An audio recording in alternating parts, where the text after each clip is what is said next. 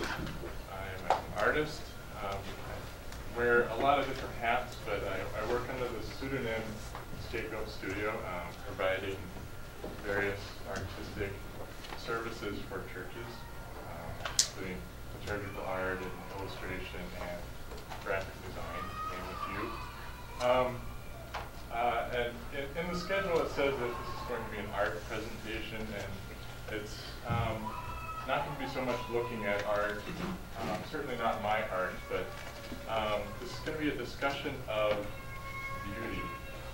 And you know, probably the Lutheran in us rolls their eyes a little bit because we've been talking about means of grace and the sacraments and things that are solid and real and we can touch. And, you know, talking about beauty is kind of touchy-feely.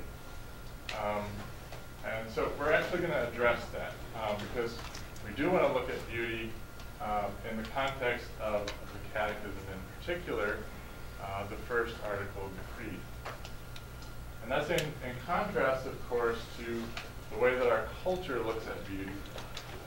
So, as a segue into that, I want to ask you, what are some idioms regarding beauty? What are some ways that we throw around beauty in our everyday speech?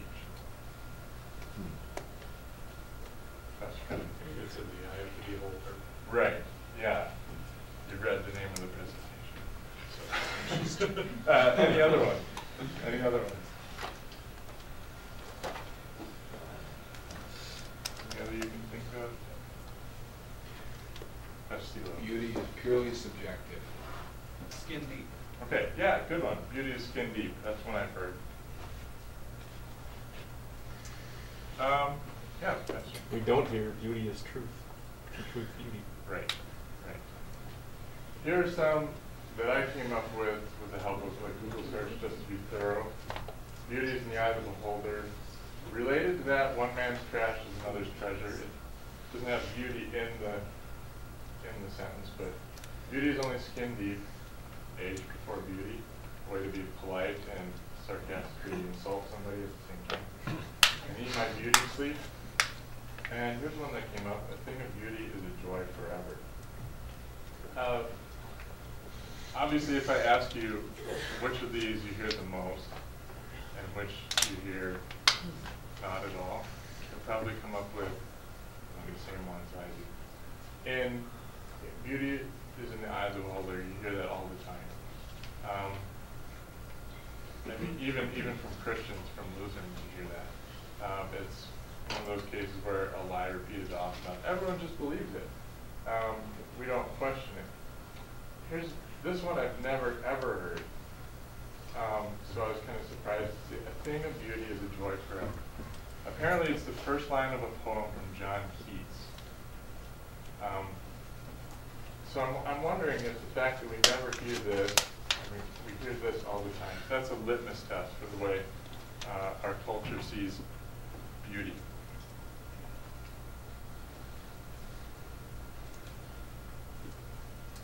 So I'm going to start out as a prologue to show you a work of art that I think most everyone would consider beautiful. This is the Ghent Altarpiece by Huberter and Jan van Eyck. And as evidence that this is probably in the running for the most beautiful work of art ever created in any medium, this is also the most stolen work of art in history. It was stolen 7 times, and this is a massive work. This is probably like 30 feet long by 20 feet high. All these various wood panels. Not one you can just stick in your pocket. If any of you have seen the movie The Monuments Men, this painting figures in that movie. It's a group of allies that during World War II they were tasked with running around Europe trying to stop the Nazis. Well, one mission was to recover artwork that was stolen by the Nazis, and the Nazis also had this kill order that if Hitler ever fell, if the Third Reich ever fell, they had these vast warehouses of just filled with Western culture, and their orders were to burn it. So if the Third Reich couldn't have it, no one did. And so thankfully this painting survived World War II, and many other times it was stolen. In every respect, I think, in terms of, and just the subject matter here is Christ. He is the Virgin on this side, St. John on this side, Adam and Eve, Cain and Abel is told on the very top here. On the bottom you have in heaven the adoration of the Lamb at the center here. So many theological points that come together. So in theology, in physical beauty, in craftsmanship and symbolism, I think this painting is absolutely peerless in the world of art. Now, I think that it could probably go without saying that many of its contemporary peers not actually trying for beauty. Mark Rothko, number 6, violet, green, and red. This is actually, as of right now, it is the 5th most expensive painting in the world, sold for $186 million. When I gave this presentation a year ago to a Wittenberg Academy group, mostly of 10-year-olds, this was the 3rd most expensive painting. So in the last year, 2 others have bumped it down. And I wish I could say that 2 better paintings bumped it down, but that's not the case. So that's Mark Rothko. Jackson Pollock is a little better known. This is number 5, 1948. In the 1950s, 60s, and 70s, Pollock was a household name. Everyone was talking about Pollock. This particular work isn't known as his best work, but let's be frank, his best work wasn't that much better than his worst. This painting rounds out the top 10 most expensive paintings ever sold. So things like that make a serious artist ask existential questions like, why do I even try?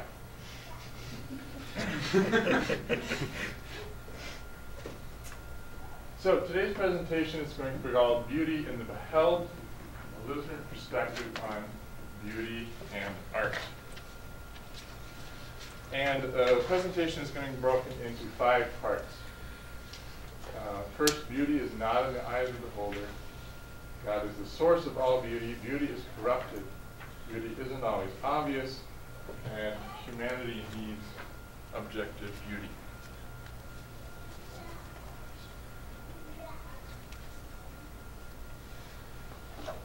So thesis 1, beauty is not in the eye of the beholder. When we talk about postmodernism, it's kind of a slippery fish. It's hard to grab onto. You can ask 12 different people and get 12 different answers for what is postmodernism. But one of the central tenets and the thing that most people tend to agree on is the central concept of relativism. The idea that something is true for you may not be true for me, and so on and so forth. And that was kind of the result of modernism, what happened in the 20th century when philosophers, and it kind of went hand in hand with the rise in academia of evolution. About the beginning of 1900, we started to question our status as created beings. So I think probably that could be pointed to as one of the central problems here.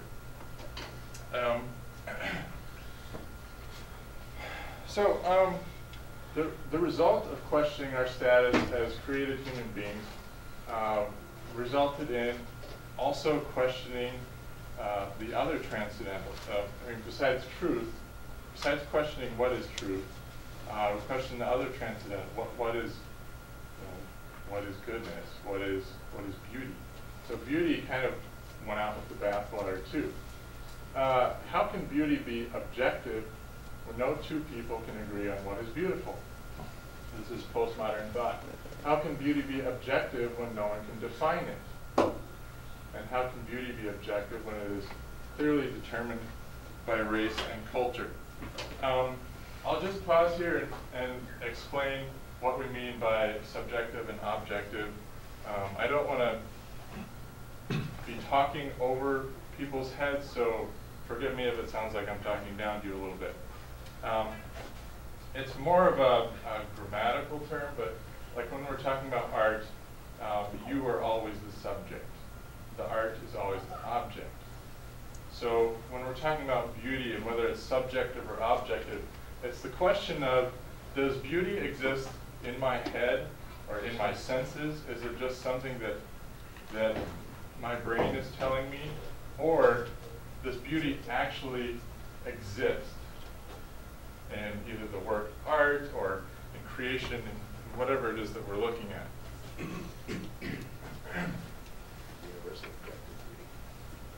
So this is Dana Gioia. He's a Catholic poet, but he has some just brilliant talks about beauty.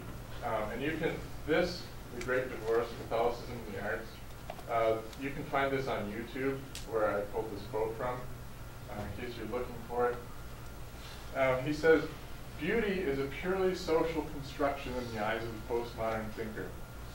Beauty is an illusion in the eye of the beholder, a series of signs fabricated to create the impression of meaning, conditioned by social conventions, shaped by class, race, nation, gender, and ideology, a gesture by one group to raise its status and authority over another group. Beauty is all surface. Its deeper meaning is a social construction. Postmodern thinkers even have a wonderful term for beauty. It is a pleasure technology. It is neither true nor universal. It is a sort of consumer product, something made rather than discovered." And he sarcastically adds, "Thank you, postmodernism."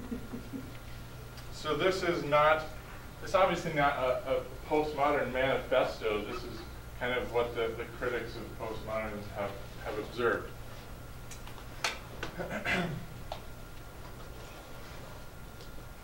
So, the results of this kind of thinking are that in a culture that rejects theism, beauty has no source, no meaning, and no benefit.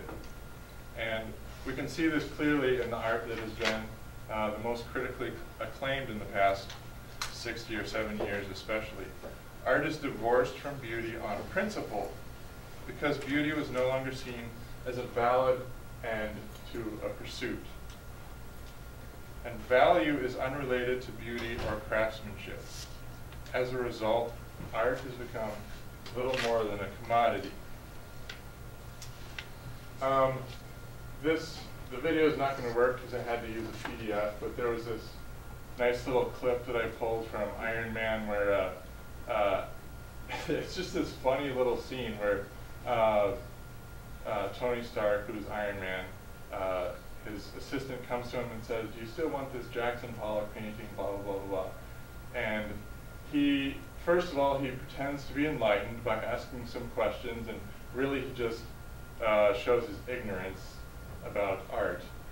And he asks her what she thinks of it. She says, "I think it's incredibly overpriced." He says, "I need it. Buy it, store it." So it's just a funny little criticism of what we've done with art. It's not, of course, nobody wants to look at a Jackson Pollock. He just buys it because it's like a status symbol. It shows you how intellectual you are, that you own. So he just buys it and stores it. Doesn't matter how much it costs. In fact, the more the better, right? So the very idea of beauty in the eye of the beholder resulted in a total collapse of artistic standards, and the most notable of which was beauty. In fact, much art lacking any theological foundation now went in the opposite direction. So they're seeking intentionally now to be ugly, to be irreverent, to be offensive, because the more distance it can put between between you, the ordinary average art viewer, and themselves, the better. It's all about class warfare now. So if beauty is the invention of man, it can be discarded or reinvented at will. And we can brainwash ourselves into thinking that Pollock and Rothko were good painters. But I think deep down, we all really know that beauty is a real thing. It can't really be in the eye of the beholder. We'll talk about why. I think, so if instinctively we know all this, why am I giving this presentation? Because I think, like I said before, even as Lutherans, we still hear this so much. It's repeated so much, often from our own mouths. Well, you like what you like, I like what I like. And there's no real discussion about, what beauty is. And I think there's a cognitive dissonance that happens when we essentially say that beauty doesn't really exist, but we also believe that, I believe in God the Father, Almighty Maker of heaven and earth. I think those two are mutually exclusive.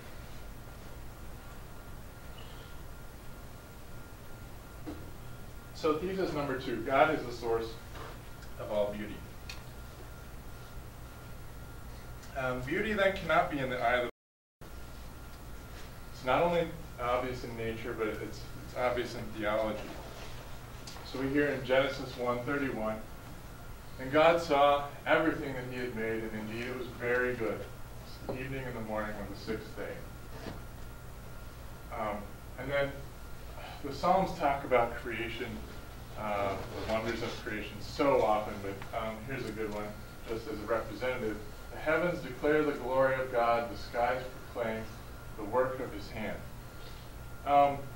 So some people will ask, well, how do you get beauty out of this necessarily? Well, I can see that argument, but to say something is very good, we can tell from this verse it's not just good in the sense that it was functional. Like a stapler is functional. Oh yeah, it's good. This was creation. It was very good. It was perfect. It was orderly. Everything was exactly the way God wanted it. And something that is ugly or that isn't beautiful, we could never say of it that it was not. Or we could never say of it that it was very good. So I think there's not really a leap in logic there. So the heavens declare the glory of God, the skies proclaim the work of his hand. In other words, beauty is God's signature on creation.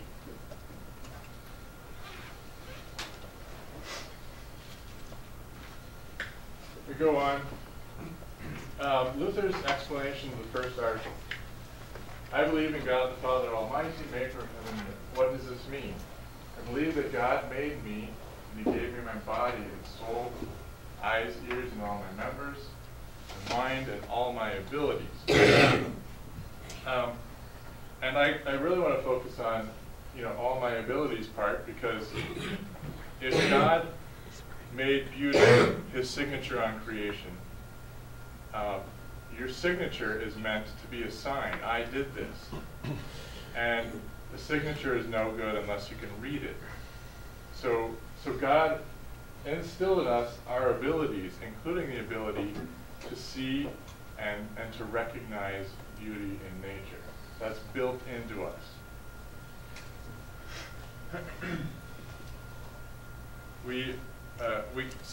I argue that we're aesthetic creatures. We're created to recognize and also to take pleasure in God's creation. St. Augustine, those beautiful patterns which through the medium of men's souls are conveyed into their artistic hands emanate from that beauty which is above our souls, which my soul sigheth after day and night. Man, that is such a beautiful sentence. I mean, we don't write like that anymore. Beautiful patterns which through the medium of men's souls are conveyed into their artistic hands emanate from that beauty which is above our souls, which my soul sigheth after day and night. So Augustine is saying, even when artists create something that's beautiful, he's saying that beauty isn't coming from the artist. It's really coming from the creator who made the artist and who put in us our abilities. So the artist is kind of a conduit, a medium through which God projects his beauty onto creation, and in a way in which he continues his act of creation. Love that quote.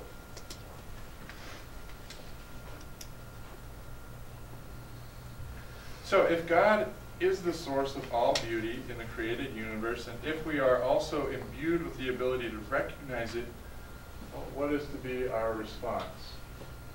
Well, of course, as with all things, upon recognizing his beauty, God wants us to glorify him. So we're going to look at a scriptural example.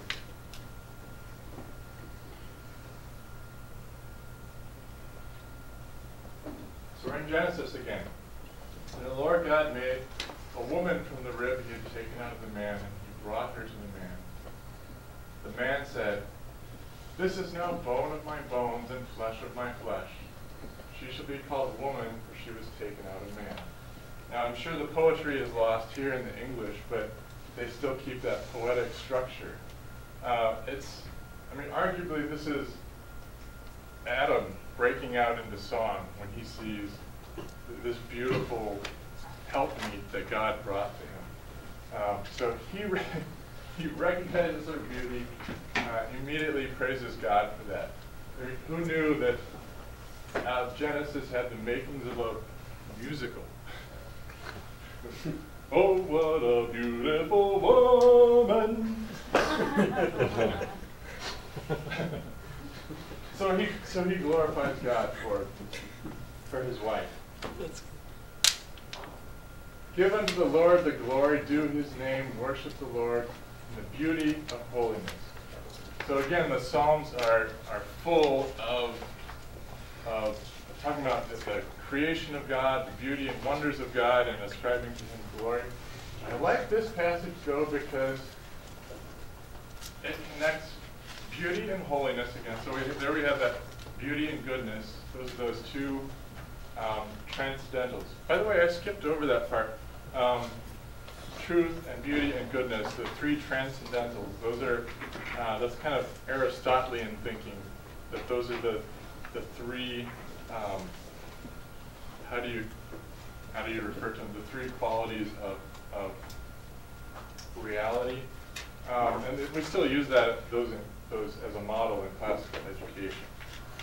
So here we have again beauty and holiness or goodness kind of connected together. But I also like this because it connects beauty and holiness back into worship. So we're worshiping the Lord in the beauty of holiness. Find my place again.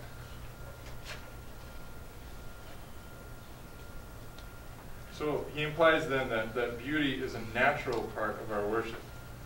And that isn't just a conclusion we can get from like pulling one single verse out of the Psalms and taking it out of context, but all throughout Scripture. You think of especially the tabernacle and Solomon's temple, the splendor and the beauty that God specifically commanded is, and all of this, he showed them patterns. This is how you worship me. The beauty of holiness. I think there's that connection. Hopefully you've noticed the kind of artistic scheme that I designed for these slides, and is you have down here the cherubim, woven in blue and scarlet and purple linen. This is what is described as the veil of the tabernacle. So this beauty, imbuing our worship with beauty. So, that beauty is really a gift of God, and it's creation. It's meant for our pleasure and our enjoyment, obviously, but it's not just to be admired. it's a gift then to be used and multiplied like every other gift that God gives us. If you're at all like me, you read through the Bible, it's really, really easy to skip over Exodus. You know, Genesis is so wonderful and full of all these narratives that we all know and love, and then we get to Exodus, and it's just chapter after chapter of all these commands and regulations, and then the Israelites screw up, and God gives them to them again, almost verbatim. And so we tend to kind of gloss over this, even if we do read it. And so for many years, I missed this passage of Scripture that, I mean, it's not only meant for all of us, but I felt like it was really meant for me in a special way. See, the Lord is called Bezalel, the son of Uri. He has filled him with the Spirit of God, wisdom, and understanding, and knowledge, and all manner of workmanship to design artistic works. And he has put in his heart the ability to teach. I don't know if you know this, but Bezalel is actually the first person in the Bible who is ever mentioned as having, in this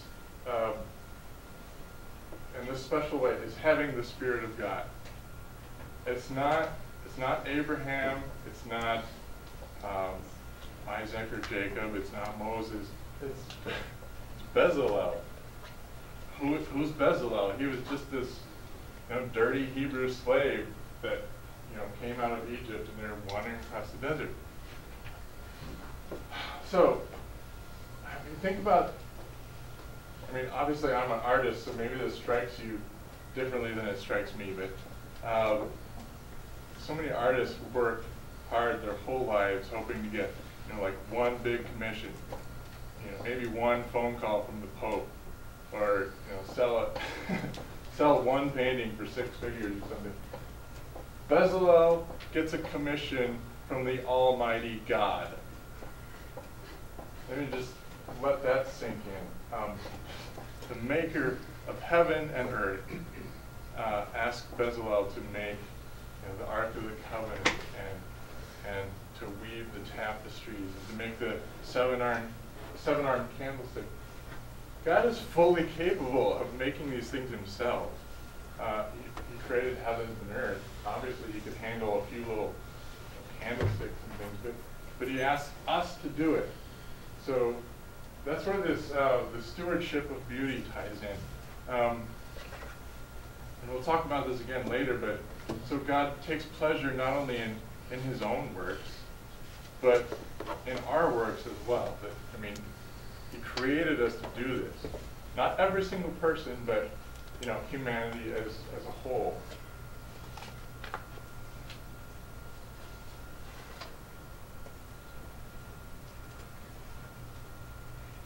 So, thesis 3, beauty is corrupted. Now, so far the firm believer in the eye of the beholder would say, well, okay, that's a nice story and everything, but if beauty is really an objective reality, then why can't anybody agree on what it is? And this is the answer. Again, we're in Genesis. So when the woman saw that the tree was good for food, that it was pleasant to the eye, and a tree desirable to make one wise, she took of its fruit and ate. She also gave to her husband, and he ate. So the irony here is that beauty was undone because of this food that was pleasant to the eyes. Beauty was undone by beauty. Not entirely, of course. There are other things going on here. So Eve sees this beautiful fruit, this work of God's creation that God made to be attractive. So instead of giving glory to God, she covets that for herself. She takes, she eats. Adam takes it, he eats. And from that point on, all the beauty and the order and the perfection of creation is not utterly destroyed, thanks be to God, but it is tarnished, certainly tarnished.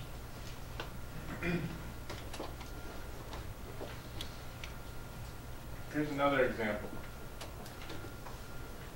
2 Samuel, then it happened one evening that David arose from his bed and walked on the roof of the king's house, and from the roof he saw a woman bathing, and the woman was very beautiful to behold.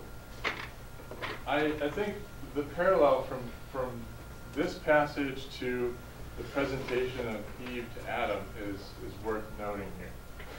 You know, both passages we have a man and a beautiful naked woman. But that's about where the similarities stop, right? We know what happened. David coveted Bathsheba. He committed adultery.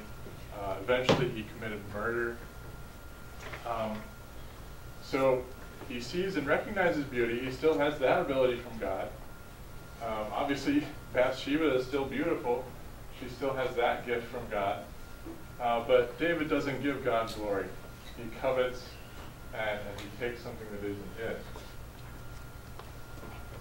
So, where we get from this is that even God's good gift of beauty can be turned inward. There's that kravatsas again, and corrupted into sin. Sin mars both the beauty or the order of God's creation and our ability to recognize it. And even when we do recognize the beauty of creation, sin makes us unwilling to glorify God. So this explains why so much beauty is self-serving, or I should say beauty in art, that is, so much of it is self-serving. It glorifies our lusts and our passions. It explains why we disagree about what is beautiful and what isn't. And it explains much of the ugliness that passes for great art in our culture. The subjectivity in art comes from our striving to grasp and recognize and apply that beauty, and sometimes even our total rejection of it. So just to clarify, I'm not saying that beauty is not in any way subjective. I'm saying the subjectivity is not about whether or not beauty exists. The subjectivity comes from the fact that our minds and our abilities are corrupted by sin. Beauty is tarnished by sin. And so even though beauty exists objectively, we have to believe it exists objectively, we can still disagree about what is beautiful and what isn't. So there is still some subjectivity. Thesis 4, beauty isn't always obvious. So we've already said that in our fallen state we don't always recognize beauty, but I want to develop that further. That's not what I mean by saying beauty isn't always obvious. Remember how truth, beauty, and goodness are related. The wonderful thing about beauty, I think, is that it isn't skin deep. When there's that truth, beauty, goodness connection, I think the beauty goes a lot deeper, to the point where it may not always be obvious. It may not always be attractive, in other words.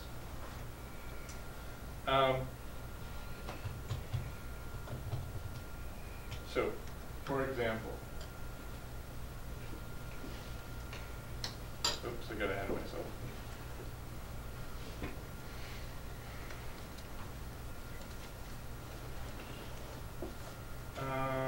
Okay.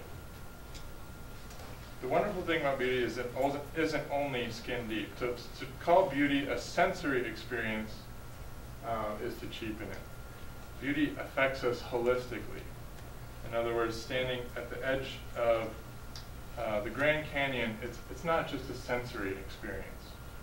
Standing in the nave of Chartres Cathedral is not just a sensory experience.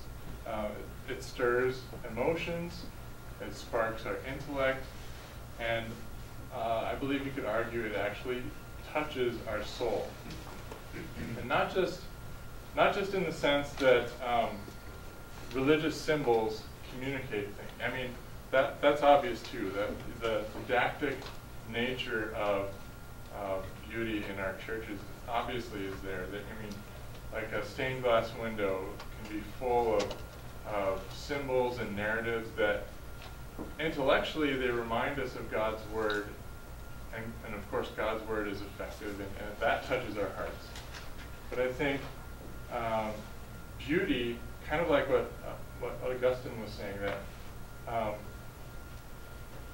regardless of the content, something that is really, truly, exquisitely beautiful helps us to long for heaven, I think, to long for the source of that beauty.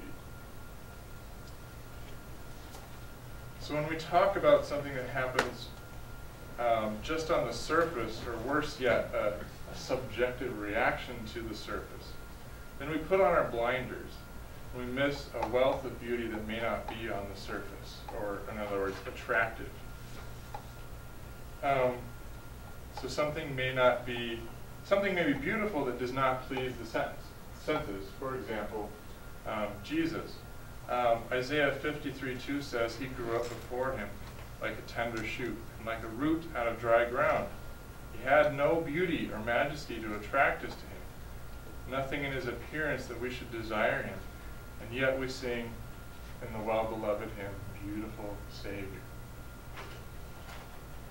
And we're not talking about Jesus' appearance. So I think that's where we're getting into a deeper meaning for beauty. And I think God actually wants us to dig into that a little bit. So the Eisenheim Altarpiece by Matthias Grunwald is a terrific example of this kind of beauty in artwork. And at first glance, it's horrific. It's jarring. It's not something you would want to hang in front of your church. Jesus, his bones look like they're out of joint, and his arms and hands are all distorted, and his mouth is kind of agape. And aside from that, his body is all gray and disgusting, and he's covered with these sores and lesions. How can anyone ever say this was beautiful? Well, this painting is in France. It was actually painted for a monastery where they used to care for patients of plague, and especially there were certain skin diseases that they dealt with a lot. So in this painting, this is not just, you could argue that it's not attractive, obviously. You might say it's ugly. But there's, when you're a patient suffering from the plague or from this wasting skin disease, lesions all over your body, and you look up at this painting, the words of St. Peter and Isaiah would come together. 1 Peter 2:24, he himself bore our sins in his own body on the tree, that we, having died to sins, might live for righteousness. And then Peter quotes Isaiah, by whose stripes you were healed. It also brings to mind Isaiah again, he was the one who bore our infirmities, carried our sorrows. How compelling do you think it would be to see Jesus bearing your diseases in his body, not just your sins? Just when the powerful truth of that sets in, I think you can start to see this as a truly beautiful work of art.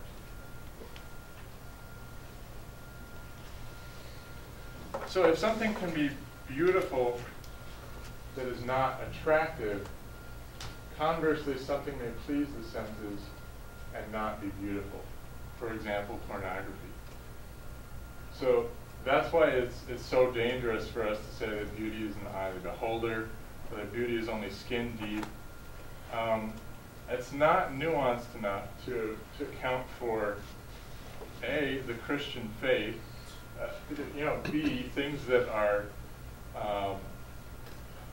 arguably, that please the senses. You might call it attractive, but it's, in a Christian and theological and moral sense, it's disgusting and revolting.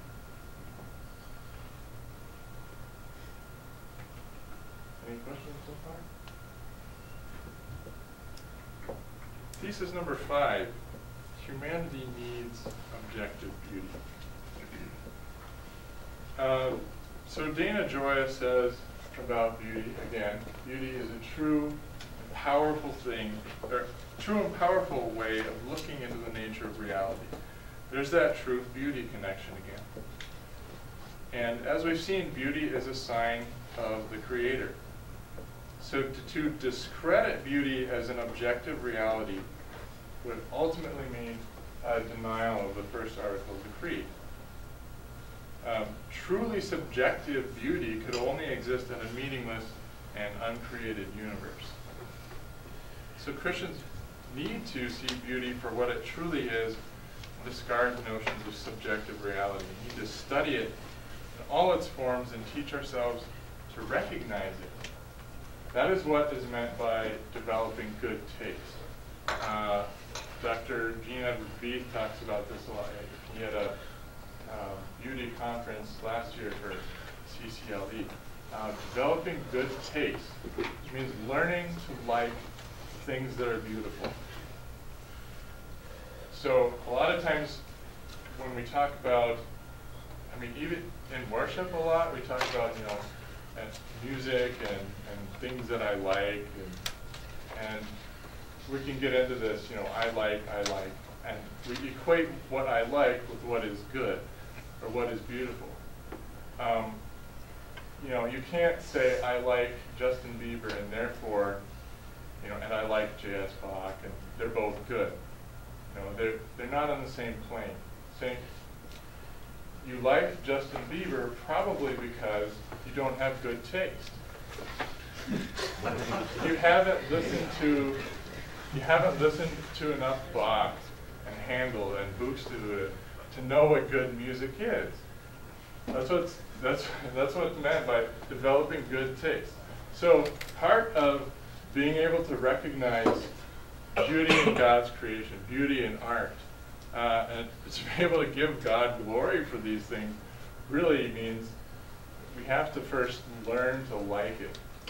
That's part of our fallen world. Let's see that. So to clarify what you're saying, I mean, like, I hate picking on Justin Bieber. I mean, like him, right? Okay, it doesn't make him good, but I like him, right? I like listening to him. I like his music.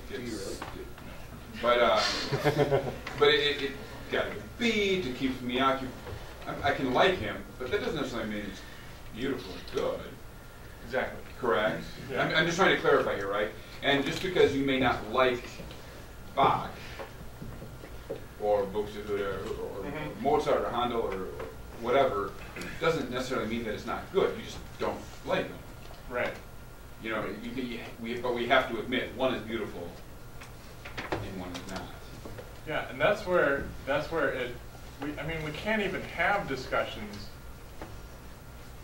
about what is beautiful unless we first admit that beauty is real. Beauty exists. It's not in the eye of the beholder.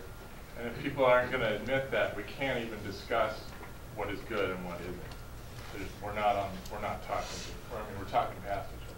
Yeah, Scott. Would it be fair to say that beauty is something that stands the test of time? And do we know anything about what would have been considered maybe non-mainstream or cutting-edge contemporary art during the Renaissance, for example, that has survived but yet is universally rejected as being garbage?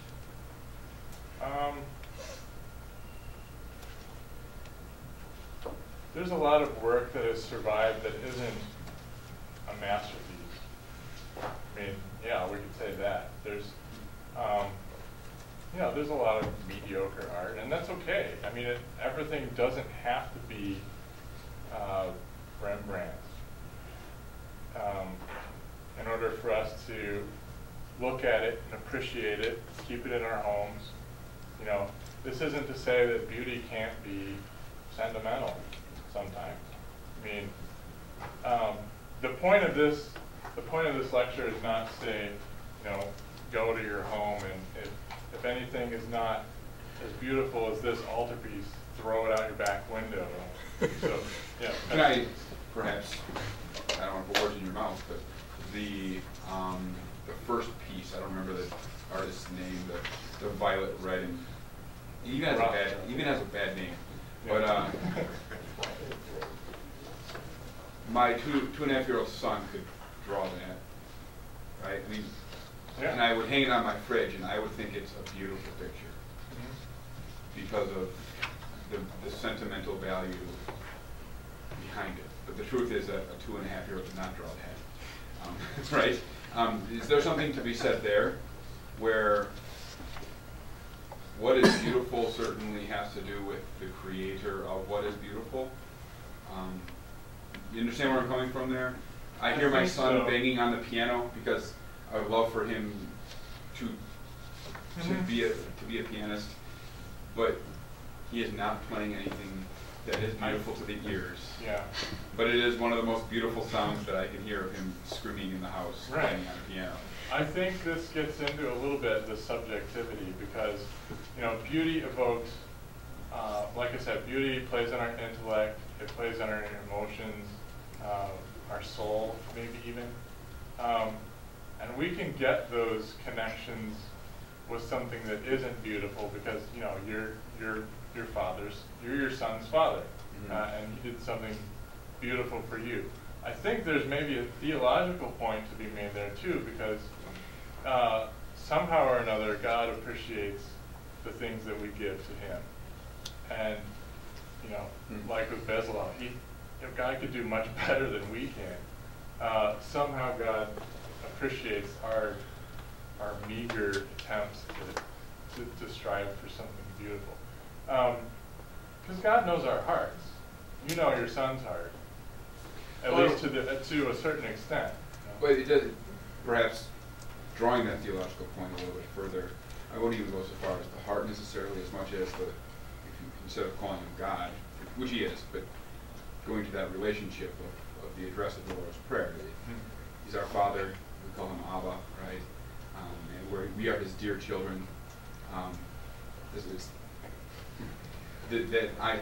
My Father sees me and my banging on a piano, right? My prayers or my praise that I sing, right? And it sounds like Judah banging on a piano in the middle of our dining room, right? And, it's not inherently beautiful, but he finds it beautiful because we are his child. Not because of my heart, but because I am his child.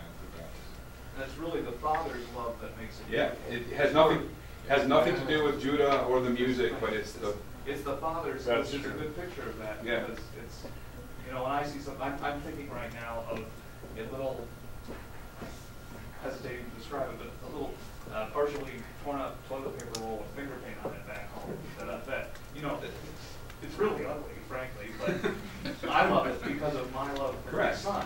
It doesn't even have to do with his love for me. Yeah. I'd like to he loves me, but it doesn't have to do with that. It's about my love for him. And that's what makes God, his love for us is what, and his gift of faith to us is what makes us able to present to him our meager offerings, as someone said, and him to receive them in love as something more than they really are. Yeah, that's a good point, and thank you for making that. You corrected my inadvertent heresy. It was not heresy. No, but I think you certainly have drawn something out that I would not have ever thought of. Okay. First, I want to let Joe know that you should probably sell that to the San Francisco Museum of Modern Art, and your son would pay for the rest of your life. But if you think about what makes this art beautiful, what makes the music of Bach beautiful, and Bach's music doesn't address specific theological concerns like a Luther hymn would, right? You don't listen to Bach's music and hear words that tell you something from Scripture.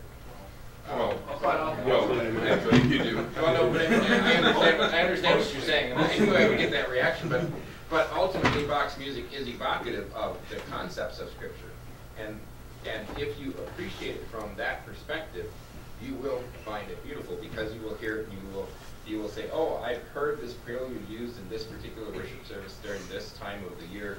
I understand what it means. I know the background behind it, right? This is where I'm heading with it. Because I do agree with both of you on this. But ultimately, it comes down to sometimes in order to get the beauty, you have to understand the intent of the artist, but there are other situations where the beauty is inherently evident and you don't have to understand anything about the artist. And then and some of the things you showed us, I don't know if the artist told me what he was thinking, I'm not sure I would think it was beautiful anyway. And I wonder if that plays into it. Is really, does beauty require a willingness to appreciate? Like my wife says I'm handsome, but I'm pretty sure that's only because she's willing to appreciate me. So, as an example. I would say yes, because, well, I don't know how many questions you asked me, but to the point though that you have to be able to appreciate beauty. On some, to be able to appreciate Bach fully. I mean, anybody can listen to Bach and tell that. I mean, it's beautiful. It's, you know, but it's also so mathematical and intellectual. When you study St. Matthew's Passion, for instance, and learn about all the symbolism that he packed into that you would never pick it out if you were just listening. You have to be looking at a score. You have to know your music. You have to read music, and you know, you can see how Bach spelled out his name in the notes. You know, when they're crucifying Jesus, or you know, to be able to notice the pattern where you know, the strings. There's this halo of strings that surround Jesus' words whenever he speaks, except when he's on the cross and he says, my God, why have you forsaken me?" You wouldn't. The average listener wouldn't be able to pick those things out and appreciate them. It's only people that really, really study Bach and can appreciate it intellectually, and you know, besides just musically, and of course spiritually. It's just beauty. The beauty of Bach's music works on so many levels, and that's why I think it's, you know, astute to realize that beauty is a holistic experience, not just aesthetic. And you brought up the St. Matthew's Passion, which I should have specifically excluded from my statement, because that does have words in it, and obviously there, if you are listening to the words, you will hopefully see some of the symbolism, because the way that music works, the way that art works, those things help us appreciate what we're listening to. Okay. Good discussion. And thank you all for your points. So we're getting to the end here a little bit, but beauty was created for a purpose. Besides being God's signature on his work, it was created for our enjoyment. Dr. Beeth states, God exalts not only in his own creation, but also in the creations and aesthetic satisfaction of his children. So that touches on a couple of points that we were just talking about. And God somehow exalts in our creations. He finds satisfaction in that. And also in our being aesthetically satisfied by beauty. So he wants us to surround ourselves with beauty. It's what he made it for. You know, we're aesthetic creatures. And this is exactly why, you know, this is one of the hugest failures of modernism. They were so focused on function, form and function, that, you know, a function being a taking precedence over form, to the point where they build all these huge modern, you know, living complexes that were basically just cubes. I mean, and they were award-winning and everything, but now they're derelict. No one will. You can't force someone to live in those. These ugly buildings that,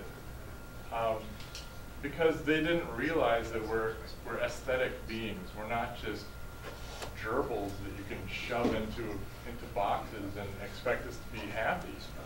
You know, we're so much more than just, you know, functioning creatures. So a subjective view of beauty finally prohibits us from truly enjoying art as God created it.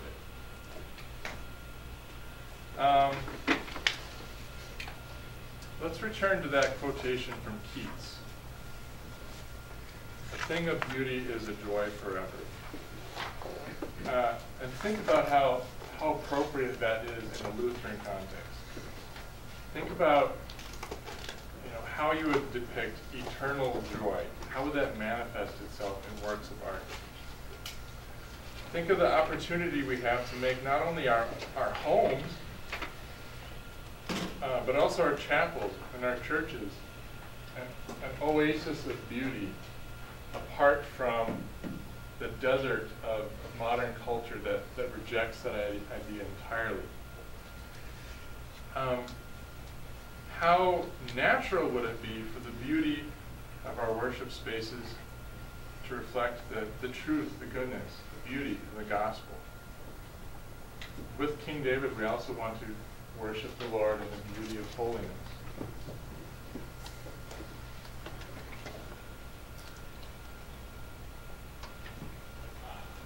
So there's one final point I guess I want to make before we get to the conclusion of this.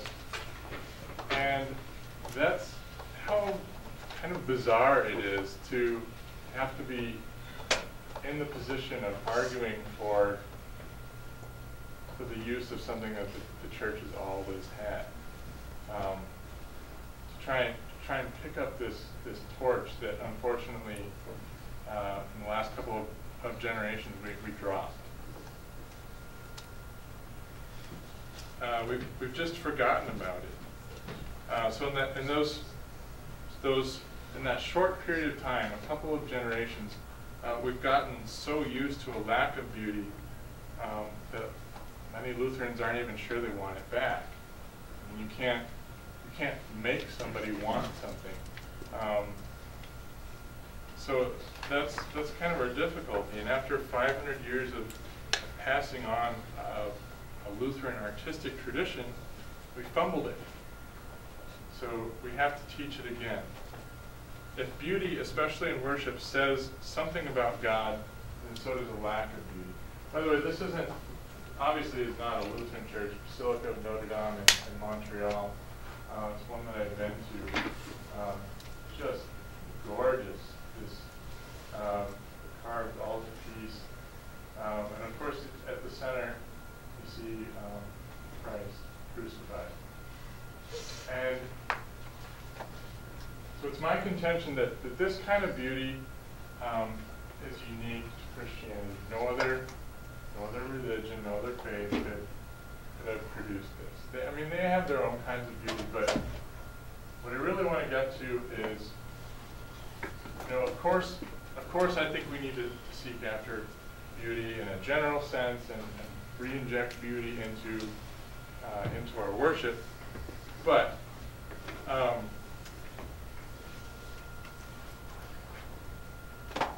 we have to go beyond the first article here to really bring this to a conclusion. Yes, God is the source of beauty, but what God?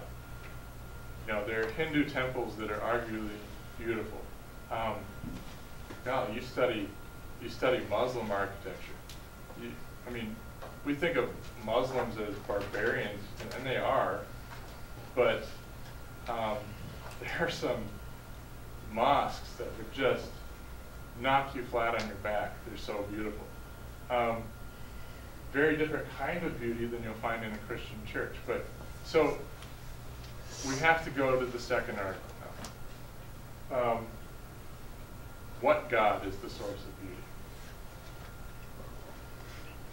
St. Paul writes, He, that is Christ, is the image of the invisible God, the firstborn over all creation. All things are created through him and for him.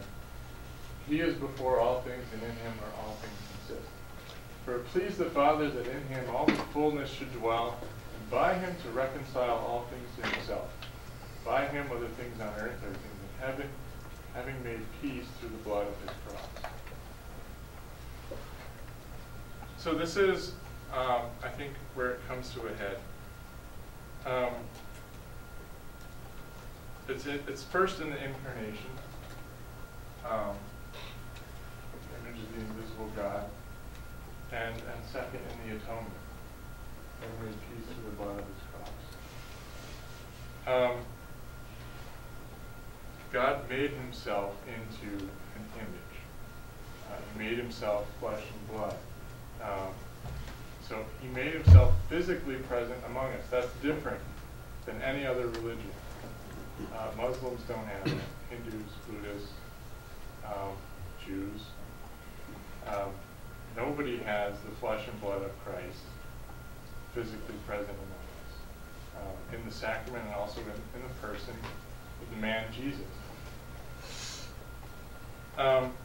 So the miracle of beauty is that God reveals to us the invisible by means of the visible. And then, being the creator of all things, he reconciled to himself all things through his death on the cross. All things, even science, even mathematics, even literature, even music, even art. So what does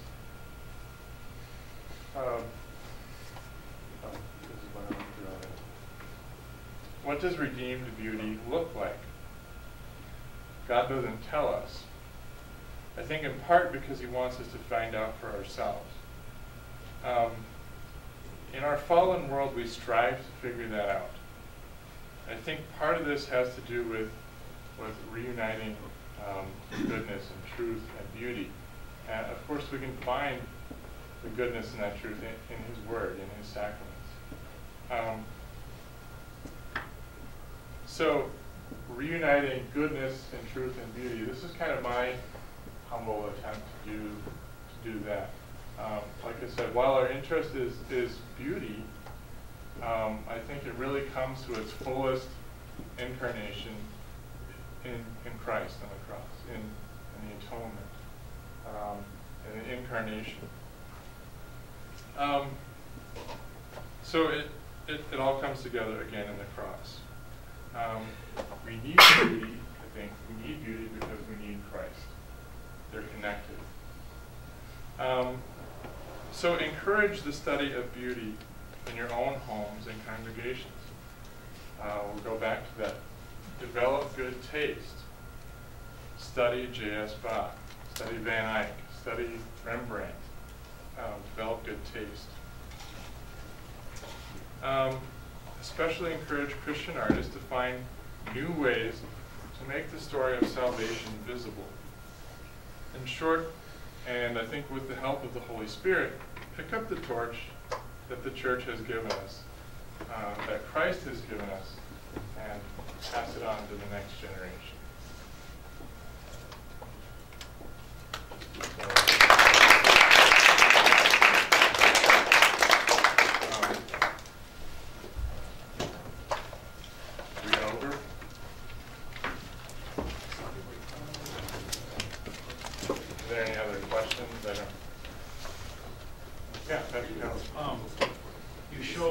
You showed that things that are really ugly can be very expensive, and the uglier the more expensive.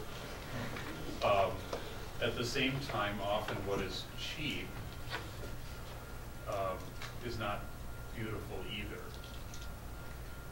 And so, I mean, you when you're looking at artwork for a church or other articles for a worship space, oftentimes beauty is not going to be cheap. It's going to cost you something, and oftentimes the more beautiful, the more expensive. Unless you find an artist who doesn't need to eat, then you made it. Well, and so how do you recently it's come up in a discussion, and these comments about beauty is in the eye of the beholder, they come from altar guild members when meeting to discuss, okay, how much are we willing to spend on, say, paraments or vessels? How do you help people see? I mean, this presentation does a lot of that, of just kind of laying out those, correcting that mistaken notion, but of saying it's worth it.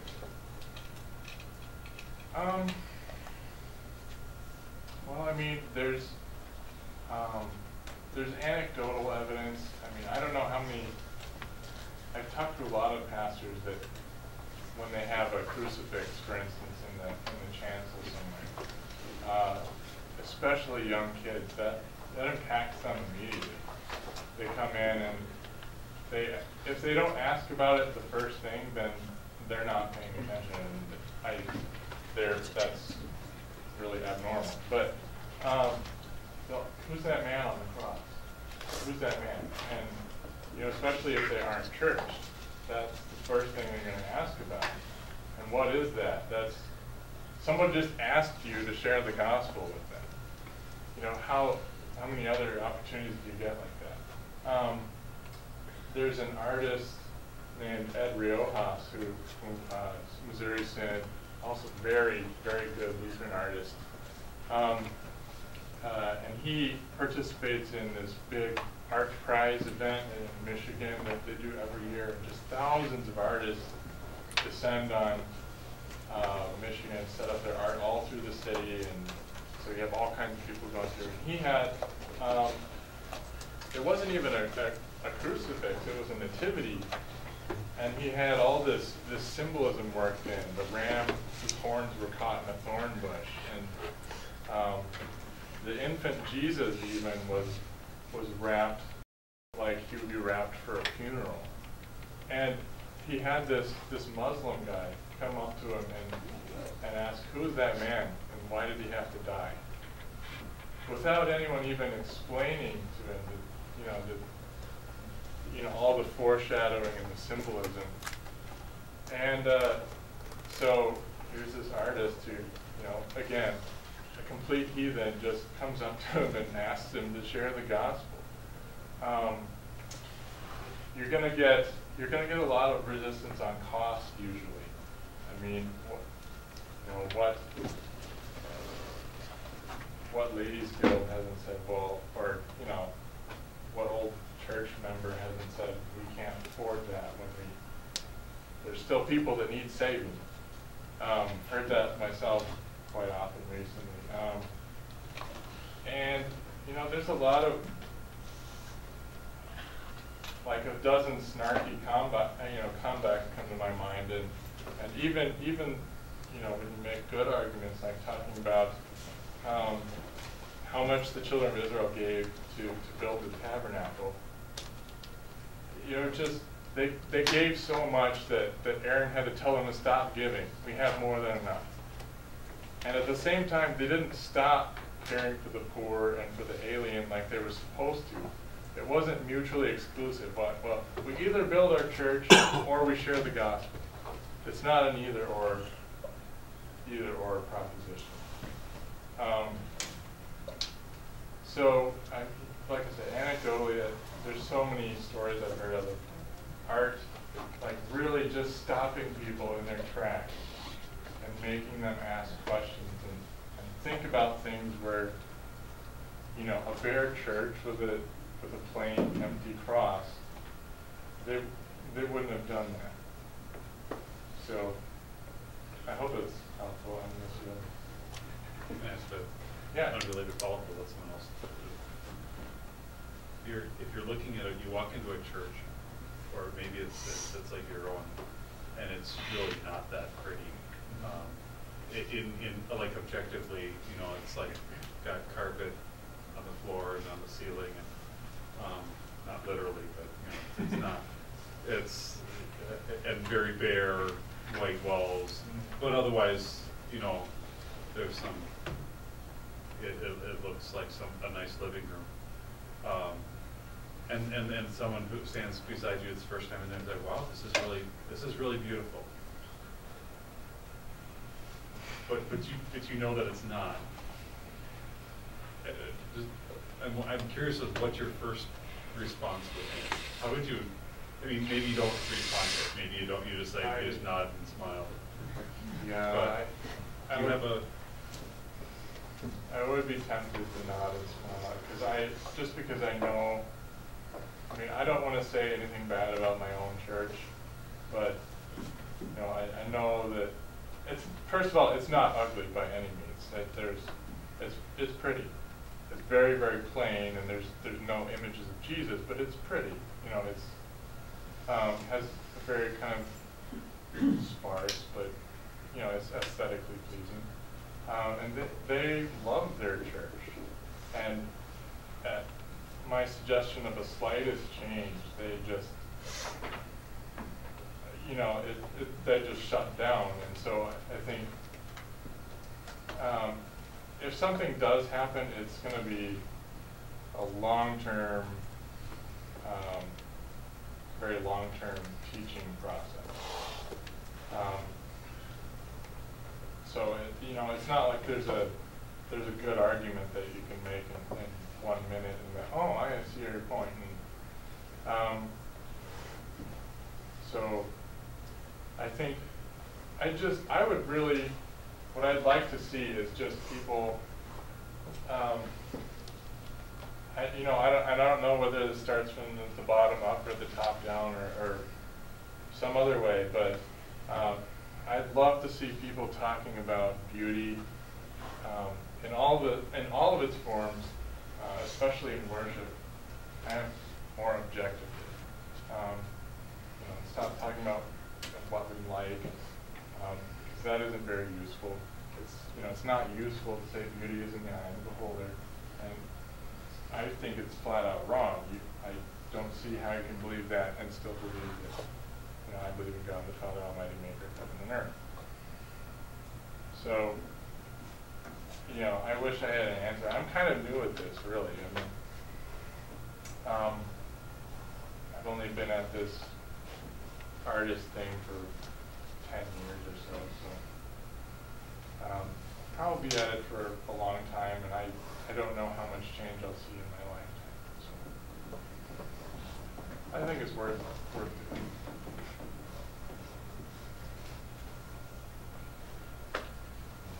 Any questions?